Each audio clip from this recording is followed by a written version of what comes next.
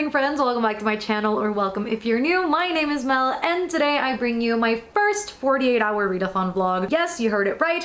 It is a reading vlog and it is also a 48-hour readathon vlog. Now, every month my friends and I, Christine, Kristen, and Jaleesa, we all do a 24-hour readathon at the end of every month. That gives us plenty of time to just read together, read with you guys, do some reading sprints, push through our TBRs, and just have a lot of fun as a community, which I personally really love. And this month I decided to do it a little bit differently, at least for myself. Now, I am obviously doing the 24-hour readathon with my friends. However, I do want to take it a bit more lightly. You guys know me. I am always team #no sleep. I don't sleep, I don't eat during readathons, I am not promoting unhealthy habits, but I usually push myself really hard during readathons because I genuinely want to read as much as I can. I always kind of want to best myself, read more pages than I did last time, and the last few times that approach hasn't really worked out for me. I haven't really had a great time. I always end up feeling absolutely horrible the day after, and so I just want to take it a little bit slower but still read a lot. So I think this is going to be my course of action, and again, my friends are with me in the terms that we just wanted to make this round a little bit more for ourselves. We just wanted to read with each other on Zoom, on FaceTime, just watch movies. So this time around it's just gonna be super cozy, super chill, just no craziness as we typically do. But because of that reason, because we are taking it extra chill, I was chatting with my Patreons and with my friends as well, and I was just like, what happens if we make this into a 48-hour thing? I've always wanted to attempt this. I think every time a readathon ends, in my head, I'm always like, I can read some more, I can finish another book, I can go on for an extra day, and I've actually never put it to the test. So today, I'm gonna put it to the test and I'm gonna be reading for 48 hours. The readathon does start at 12 a.m. EST, which is an hour ahead of where I am at. So it starts at 11 p.m. my time. So today, Friday. And let's talk about reading plans for the next 24 hours. I am very excited about my TBR. So I do have Take a Hint, Danny Brown, which is the second book. In this one, we obviously follow Danny Brown. Oh wait, he's a bodyguard and he rescues Danny from a workplace fire drill gone wrong. It's a fake relationship trope from what I am seeing at the back of the book, so we'll see how this one goes. I love fake dating. That lends itself for a lot of angst and just, oh, a lot of tension that I am just here for. And then we have Eve Brown, which I think this one is gonna be my favorite out of all of them. I have loved Eve ever since she first appeared on the first book in Chloe Brown. She literally stole my heart the minute she walked into Chloe's apartment singing Defying Gravity from Wicked. I was just like, sis, you have my heart. And then besides that, it is set in a bed and breakfast. The love interest is said to be very grumpy, and Eve is the only option that he has to hire as a chef because he needs a chef, and I am just really excited for this one in particular. I obviously always have a graphic novel on deck when I need a little bit of rest, and this is Fens Volume 2. I loved Fens Volume 1. I rated it 5 stars when I read it. I also read that during a readathon when I was feeling kind of slumpy, when I didn't really feel like reading throughout the readathon, and so this is always a lifesaver when, again, I don't want to read a lot of prose. And then I also have Vicious Spirits by Cat Cho. I did read Wicked Fox, which is right behind me. I did read that this month, rated it 5 stars as well. I just really enjoyed the entirety of the lore and folklore behind the Gumiho, Mi Young's journey with Ji-hoon, and a lot of familiar dynamics that I didn't expect at all in that book that I just really enjoyed. Also ended in a cliffhanger, which I didn't expect at all either. I thought it would be self-contained to one book, and this is supposedly like the companion book. After that ending, I'm going to assume that this has like an overarching conflict plot with the first book, so it does connect. It does, I guess, resolve in this one. However, in this one we follow Junwoo and Somin, which are some of the side characters in the first one, and Junwoo is I don't know how to pronounce it, Dokaibi. He is basically a Korean goblin. He's so charming in the first book. And so this, I think, will have a lot of romance based on the synopsis, because it does say that Junwoo wonders if Somin could love him, if he deserved it as much as I guess he fancies her. And so I do think this is gonna be a little bit more romance heavy, perhaps. And then last but not least, if you couldn't already tell by the big empty blob of nothing right there at the top, I am reading Strange the Dreamer by Laini Taylor. I managed to snag up this first edition hardcover that is just, oh my god, I can't get over it. And I don't know much about this. It is very vague, like the way that people talk about this book, it is very mysterious, very ominous, very just nothing. All I know is that this follows Laszlo Strange, given the title, Strange the Dreamer, and he dreams about the lost city of Weep that people have seemingly forgot about. Like, nobody remembers the lost city of Weep. Nobody knows what it is. There is no record of it. And so I'm gonna guess that Laszlo is going to embark on this journey of trying and figuring out what exactly this lost city is. So ambitious as always. This is my pile for the 48-hour readathon. Again, I need to get into the mindset that this is 48 hours and not 24. So I do think I have more than enough time to finish these. I have finished this amount of books in 24 hours. So I shall chat with you guys once the readathon starts. So again, in about 2 hours. I am very excited and I hope that you guys are excited too.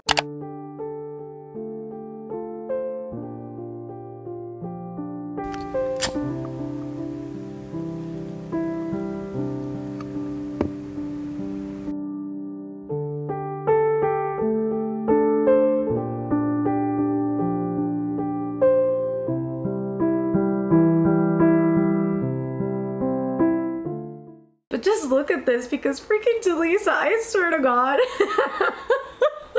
When somebody doesn't respond in the group chat, Delisa will literally blast them up. She literally blasted up the group to like, Crispy, where you at? Where you at? And then she did it again. I'm cracking up. I literally cannot. I have got the energy drink right here on deck. I also have water, and then I have got the goldfish, because you can't start a readathon without a good snack. It's readathon time. I'm so excited. Okay, let's do it. Hi vlog. Hi vlog. Hi vlog.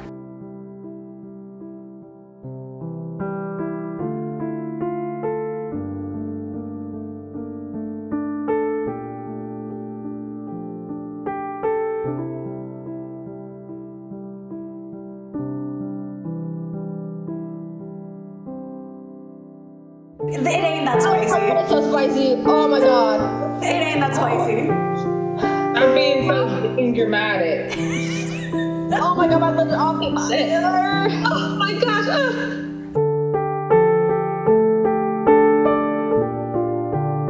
Okay, you guys, first update of the vlog. I have been reading Strange for not that long. I am on page 25 and it's going great. First off, like, I already have a lot of annotations. I was talking to Jaleesa earlier because all of my friends have DNF'd Strange. Like, I was a little bit skeptical going into it because I was like, either people hate this book or they love it. And I knew, because I'd read Addie, and Addie also had kind of like lyrical writing, that this was potentially something that I could love. And I was telling Jaleesa earlier how I guess one of my biggest fears has always been to die without making some sort of impact and being forgotten. And it's super silly, but I've always had that fear since I was super young. And so there's something about lyrical writing and the way that it always talks about like dreams, and it talks about being remembered or forgotten, that just, there's just something about lyrical writing that strikes a chord with me and that just hits very close to home. And so I typically enjoy lyrical writing. So happy to report it is very interesting so far. I just have so many great quotes that I have annotated so far. And the first one was on chapter 1. Names may be lost or forgotten. No one knew that better than Laszlo Strange. He'd had another name first, but it had died like a song with no one left to sing it. At that time when I was reading that, I was literally talking to Jaleesa simultaneously, and I was like, that's my fear. And like, I love how lyrical writing always kind of brings that topic forth. And I read that right as I said it, and I was like, damn. But then it says, it was impossible, of course. But when did that ever stop any dreamer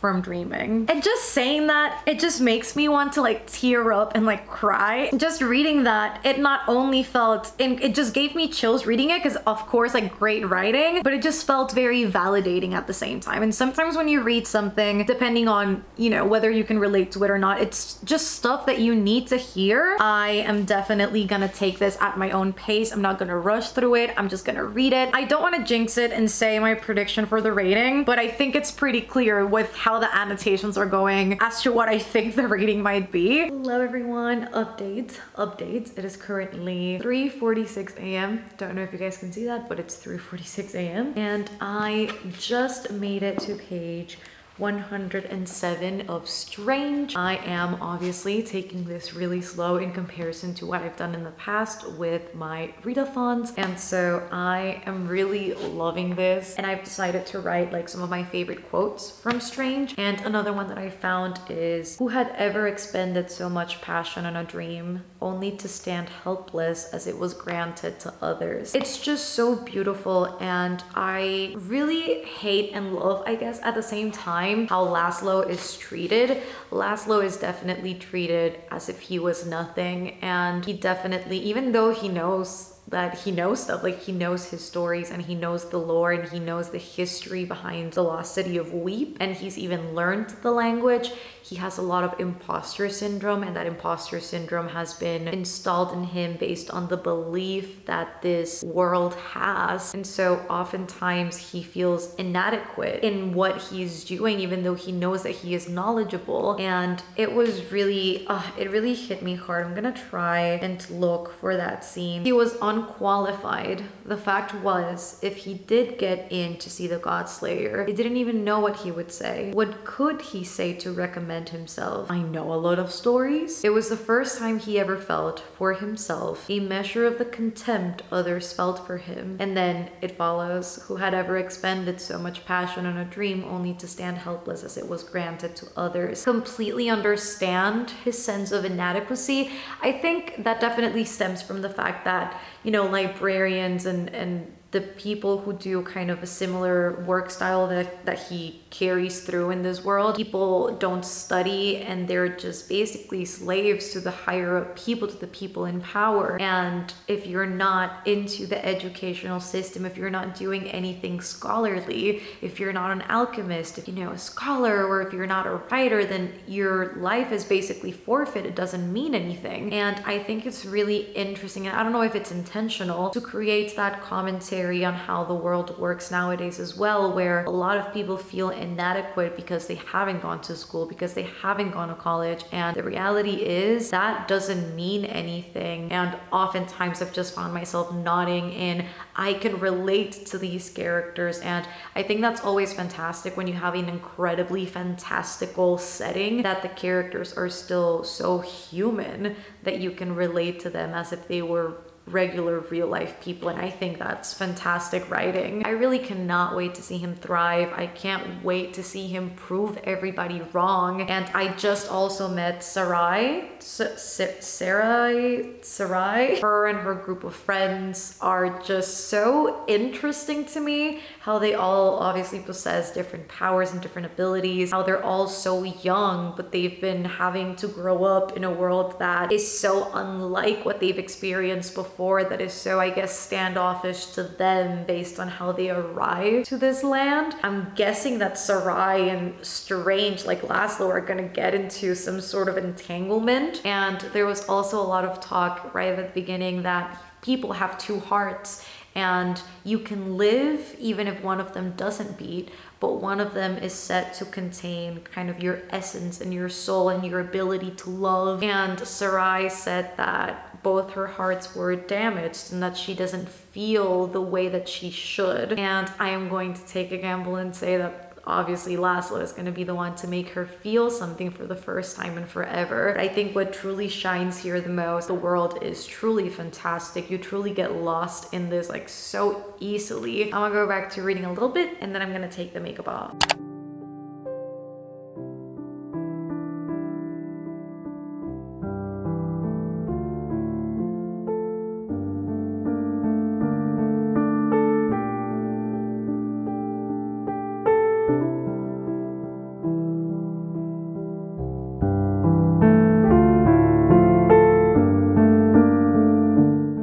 So I just took off my makeup and honestly, I'm feeling quite tired. Like as I was taking off my makeup, I'm like, I'm not that tired. Like I can keep reading. And now that I've sat down, I'm like, do I want to keep reading? Do I want to sleep? Like, I don't know what I want to do. They're both asleep. Literally, Kristen turned off her light. Jaleesa just asleep. So, you know, They've crashed, they've given in to the sleep, and I'm very close to doing so too.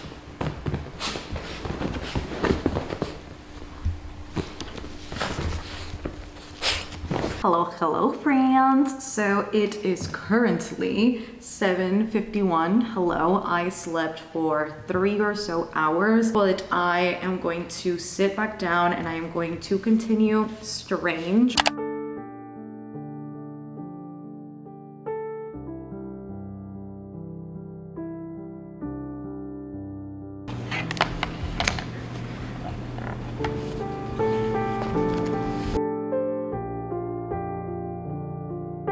Finishing the grade. Okay, period. Yes, you are. Yes, you are. It is. And I'm on page 78, so. I love that we were on Zoom the entirety of the morning and we just read this.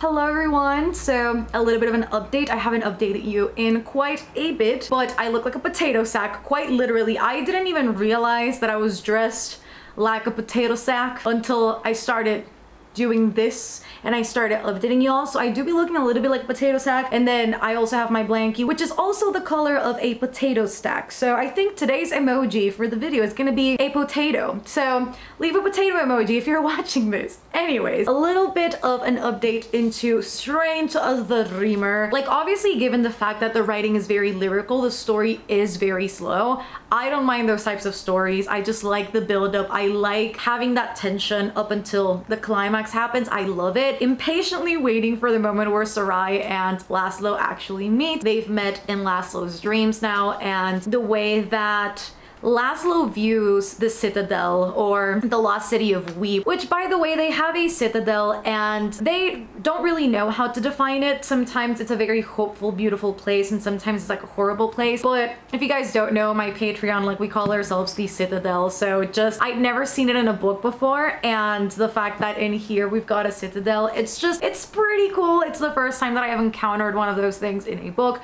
so that is genuinely pretty cool. However, I love the way that Laszlo views the lost city of Weep with so much hope and just love and yearning for something greater. And I don't know exactly how Laszlo is going to be the salvation for the lost city of Weep, but Sarai definitely has a fascination with Laszlo because he is one of a kind, but I also like that it's not necessarily like the chosen one trope, but rather Laszlo, or at least so far it's not. It may turn into it, and I really wouldn't mind it either. I just really like Laszlo as a character, but I just like that he comes from nothing, he has nothing, and he has tried to make the most out of nothing. And it's just very encouraging when you read characters like that are continuously bettering themselves despite all odds being against them, and I feel like Laszlo really does represent that. So I am just really enjoying my time here, and I am super excited because actually in June my Patreons and I are buddy reading Daughter of Smoke and Bone, so I definitely want to read more Laini Taylor going forward. I don't know how different it'll be, but I've never read Daughter of Smoke and Bone, so definitely excited to dive into that one too once the time comes. But this is going great, and I also have a little haul situation for you guys. I typically don't do hauls during readathons because I just don't think it's the time, but honestly this time around I'm taking it so chill that it more so feels like a weekend reading vlog rather than anything else. So I do have 4 books to show you, and then something that is not a book but it's still equally exciting. I got this really cool thing sent to me by Birth Date Candles, and it is obviously a candle, but this is a birth date candle, meaning that this, you choose your birth date, and the scent is basically catered towards your astrology sign, based on a lot of different things based on the date that you were born. And so it is the most stunning thing ever. I also love the size. It's like a very big candle. I love burning candles as I journal, as I read, just when I'm doing anything. I just like to turn on a candle, and it's been a while since I bought one, so this was perfect. And I just really love how it's almost personalized again to you depending on when and where you were born. And so it has a little bit of info at the back about your birthday. I just think this is pretty cool, so thank you so much to Birthday Candles for sending this my way. And I also have, again, 4 books to show you guys, which I thought it would be cool including it in this vlog. I did buy 2 books during sprints last week, and the first one is Desperate Measures by Katie Robert. I have heard a lot about this book. Katie Robert, I mean, she mainly writes, I think it's erotica romance, but these ones are very particular in the sense that this is Disney villains getting with the Disney heroes. And so in this one, we follow Jafar and Jasmine, and I believe this is not like a willing situation at first. This says, my savior or my ruin. One night and my entire life went up in flames. All because of him, Jafar. As my world burned down around me, he offered me a choice. Walk away with nothing but my freedom, or rise to his challenge and win my fortune back. I bargained. I lost. I have heard incredible things about this, strangely enough. I know some of my Patreons have loved this book and have just really enjoyed their time. So I just thought I'd go ahead, bite the bullet, read this just for the memes, just for the memories, just for all of it and see what I think. So I gave in, bought this. And then I also bought, which is exciting, I finally also gave in Gideon the Ninth. And I really don't know anything about this beside the catchphrase that a lot of people use, and that is lesbian necromancers in space. I also know there's a poly ship in here, so I don't know how accurate that'll be in terms of like, is there really a polyamorous relationship? Don't know, but I do know this is a lot of people's favorites, and I just thought I'd finally get this. It also has a skull in the dust jacket, which I think is pretty cool, and I am pretty sure I am buddy reading this with Jaleesa in June, which I am definitely very excited about. And last but not least, I have 2 books that were sent to me by one of you lovely people, and the first one is Fat Chance Charlie Vega by Cristal Maldonado, and I am just really excited for this.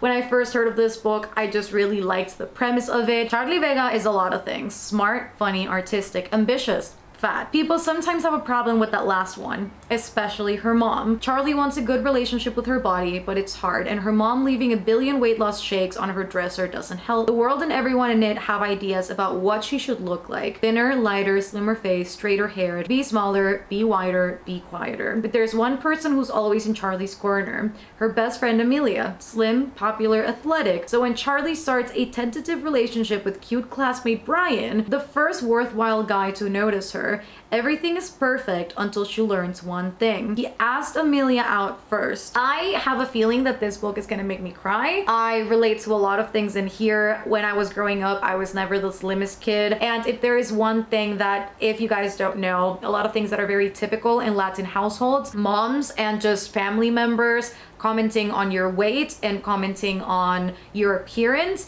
And I don't know if it's the same for everyone, but here in Panama, definitely once you walk into a family reunion, all of your uncles, cousins, grandparents, everybody is saying, oh, you've gained weight, or oh, you've lost weight. What is going on there? So I think it's a very big issue with, again, stereotypes and societal views that are within the Latin community regarding weight. And so I really am excited to read this and see what I think. And they also sent Blitzed by Alexa Martin my way. This is part of the Intercepted series. I don't think this is the last one. I do believe there's another one after this, maybe, from Cassidy. Thank you so much. That is literally the sweetest thing ever, and I am glad that you love it here. I love it here too. I always say it. So thank you so much for sending those my way. And yes, those are all of the updates that I have for you guys right now. Log off for now. Keep on reading, keep on watching this movie, keep on vibing, and I shall see you guys once I have updates.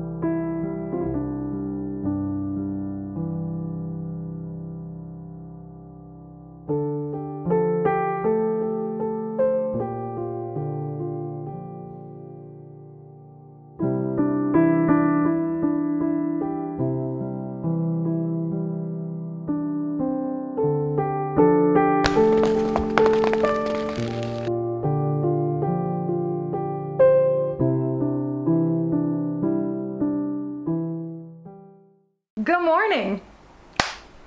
Hi, I slept for almost 10 hours last night. So hello, I'm here. And I do have some updates for you if that counts for anything, but I did sleep a lot. Finished Strange the Dreamer, obviously. It clearly went incredibly well. I gave this 5 out of 5 stars. I can totally see why people spiraled with this ending. I don't think I get shocked with endings very easily. Like, yes, I cry and like, yes, I feel the emotions, but I don't necessarily feel desperate very often to kind of go into the next one immediately. So I did finish it and the ending was wild. I kind of predicted it though, so it didn't feel as surprising as it could have if I hadn't like known anything about it. So I just loved it. I loved the twist. I think it's super interesting and I am dying to see how they're going to kind of explain everything and world build even more in book 2. I was crying with the ending. I did record some of it. It literally broke my heart though. I didn't expect one of those things to happen. I was just expecting somebody to come up and kind of just say like, psych, punked, pranked, it's alive. And it wasn't. It actually happened. And so the ending for this was incredible. In fact, the later third of this book was absolutely fantastic. I think definitely my favorite parts of the book were the beginning and the last third. I think those two were super strong, and don't get me wrong, the middle was incredibly strong too, but there was just something so poetic about the way that the story started and ended that just struck a chord with me. And so I adored this. The writing is literally everything in here. It further solidified my thought that I genuinely love lyrical writing. So poetic, just so many great things in here. So I can now see also why people have such difficulty talking about this book, because yes, although there is a lot of plot in here, it's just how do you explain this without spoiling it and without giving away too much. I also really liked about this book that there wasn't one particular villain.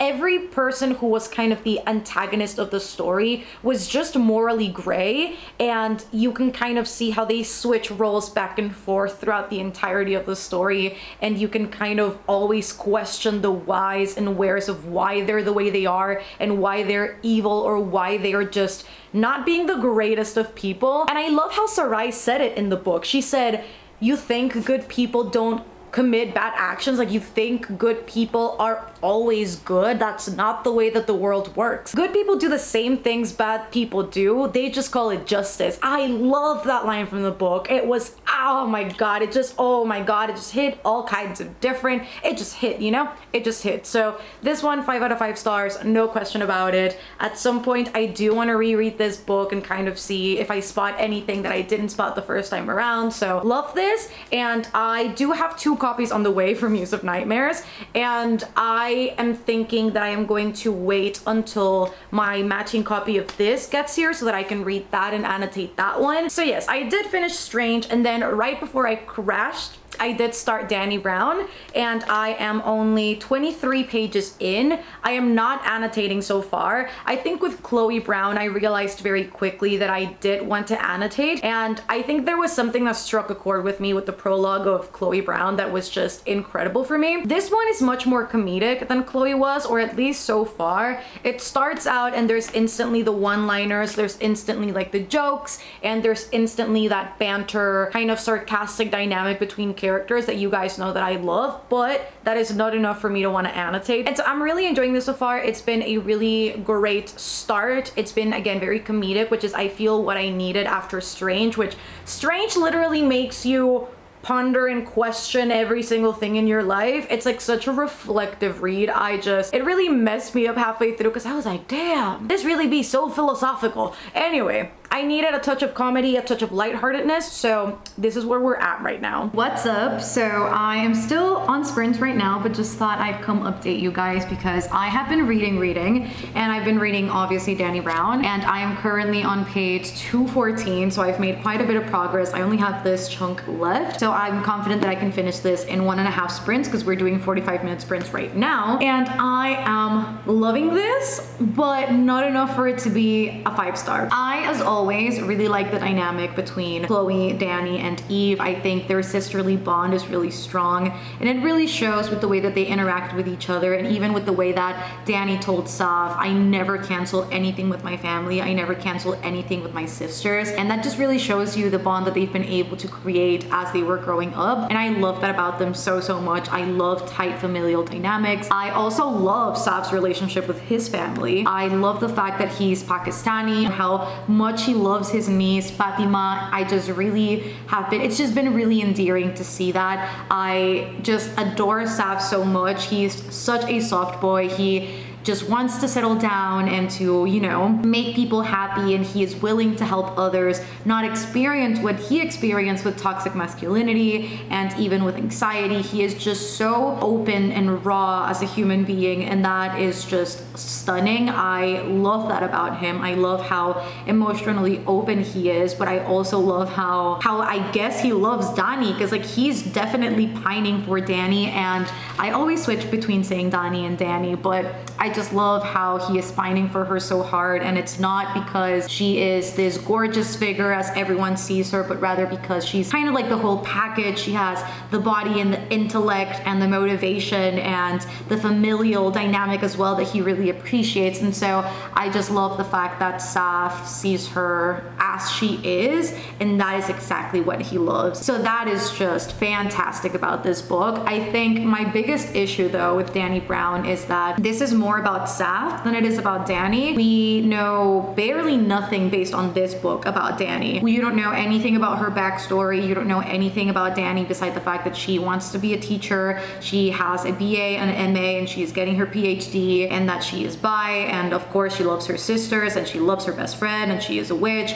and you know all of that. But beside that, you don't really, at least not 200 pages in, which is the majority of the book, you don't understand why she's so closed off emotionally. You don't know any of the bigger details that would allow for character development, I guess, or would really allow Danny to be an established character. Danny still feels to me as a side character. She still feels the same way that she felt in Chloe Brown, like the snarky, incredibly smart sister that is obviously like she loves very deeply, I guess, but she doesn't necessarily show it. And beside that, you don't really know anything about Danny the way that I guess Chloe was developed as a character. So I think that is this book's major fault, is the fact that Saf is much more developed as a character than Danny is. We know everything about Saf. You know where he comes from, you know what happened with his family, what his career was before being a security guard. You see everything about Saf, and I just have a little bit of an issue with that, being that he is more prominent, like the centerpiece of the story, I guess, because the book is supposed to be about Danny. I love Saf. Saf Central, give me it, love it, but that's not meant to be the purpose of the book. So that's like my only,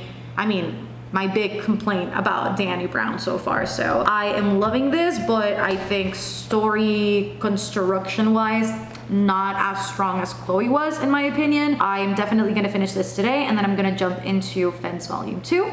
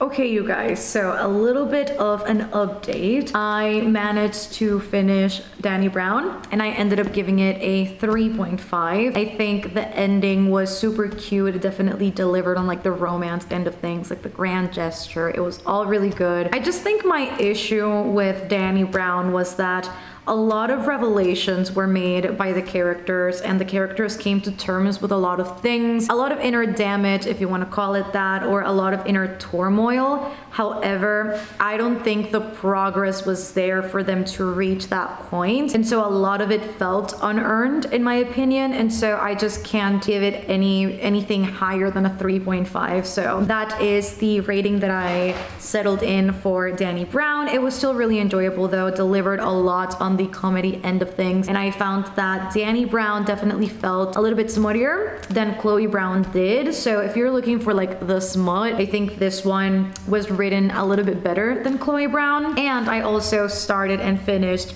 Fens Volume 2. You guys, don't sleep on Fens if you haven't yet. I just love it so freaking much. The friendship dynamics in here, fantastic, but I think what is really cool about Fens is the rivalry, sportsmanship type of thing that is so interesting, and you can see how all of the characters are working towards bettering themselves as athletes, whether that's because they know where they can get better or because they lost a match or they found their match, and that just is something that is so enjoyable for some reason. The characters are also so lovable, and I love how even if somebody is seemingly not the greatest person or seemingly not the best character, there is a lot of motivation that is driving those actions that we have yet to find out, but we definitely will, and it's just developed incredibly. I love the way that this progressed after the cliffhanger on Volume 1. It's just everything that I wanted, and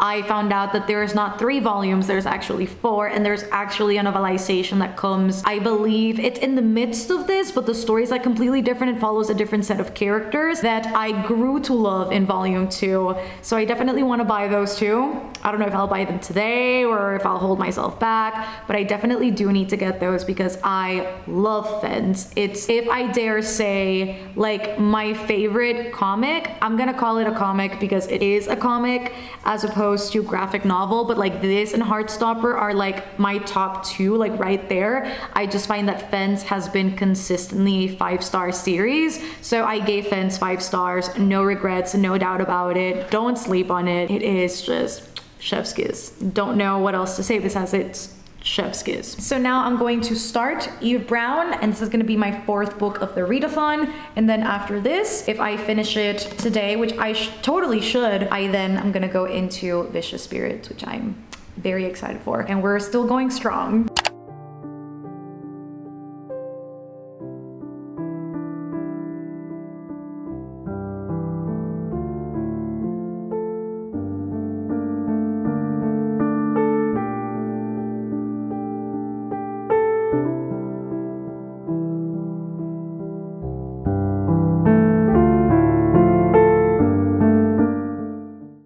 Sapiens, welcome to the Mel is just chilling right now, and it's been a day since the readathon.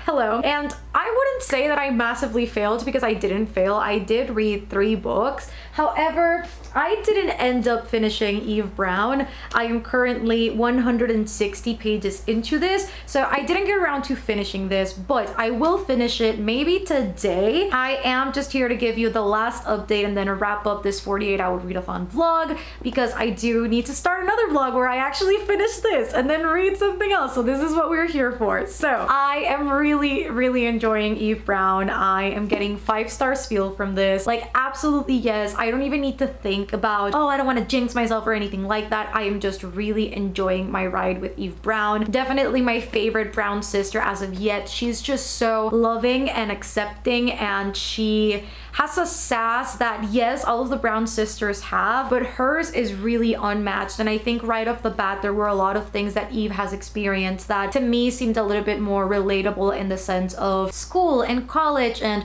changing directions and paths a million different times and not really knowing what to do, and people thinking that you're a failure and people having opinions about what you should be doing or should be saying. And so right off the bat, I instantly teared up with Eve Brown because it really just struck a chord, and it was kind of like very personal for me to start reading this and just see that that was what it opened with. And so I really like Eve, I think, as a character. I knew she was gonna be the one that I related to the most, because instantly, like the theater thing, just instantly I went, yes, you're my girl, you're that one person that I am just going to love. And then beyond that, I think career, study-wise, I also align a lot with Eve. And even aside from Eve, Jacob and Mont, who are the owner of the bed and breakfast and then the best friend, I really like their dynamic, and I like how Mont is so willing to help out Jacob wherever he needs help, because Jacob does have autism. And so it's just really great to see that friendship there and to see that kind of love that they have for each other while still being very bantery and very comedic and just very funny, and how Eve kind of fit into that place really extremely well, and they instantly started bouncing off each other so well as characters. And these characters definitely have a life of their own. Their voices are so distinct, which I absolutely love. I like the cozy feel of like a bed and breakfast and the romance developing there. It's just been a great ride with Eve. I knew she was gonna be my favorite. Hasn't disappointed me yet, and I hope that she doesn't. This is the last book that I have read in the readathon.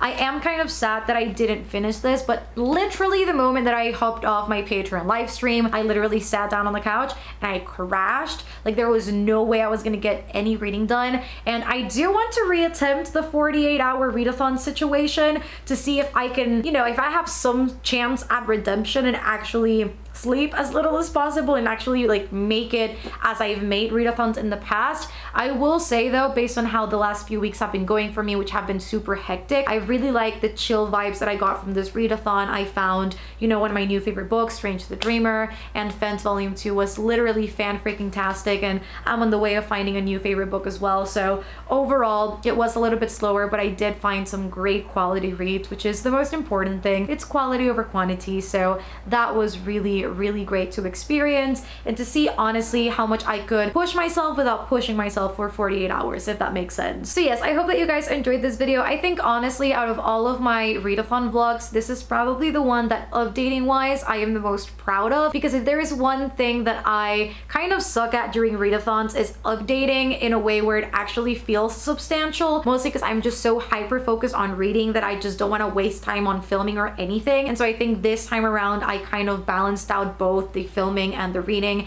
and actually feeding myself and taking care of myself during the readathon, which was great. And so I think this has been definitely my favorite readathon so far, even if it was kind of the chillest, most toned down one. So if you did enjoy this video, don't forget to give it a thumbs up and comment down below what you read in the readathon, if you participated or if you've read any of these books. Also let me know down below. If you reached the end of the video, let's leave some music note emojis down below in honor of our girl Eve Brown, who is very much into music and theater. Let's leave some music notes, microphones, anything that reminds you of music. Let's leave all of that down below if you reach the end of the video. Don't forget to subscribe for more bookish content. You guys know I am constantly uploading videos that I'm sure you won't want to miss. I also live stream every Friday doing weekly reading sprints, and if you want more exclusive content, more early access to videos, exclusive access to me, a Discord server, buddy reads, book clubs, videos that you are only going to see on Patreon. Also, I am planning on streaming some Sims very soon, as well as Animal Crossing very soon. So if you're also into the gaming and want to experience me, go down this rabbit hole as well. I do have a Patreon. We call ourselves the Citadel, and that is also linked down below, as well as all of my social medias in case you'd like to join us or follow me anywhere. All of those are down below. And yeah, I love you guys so much, and I shall see you on the next one. Bye guys.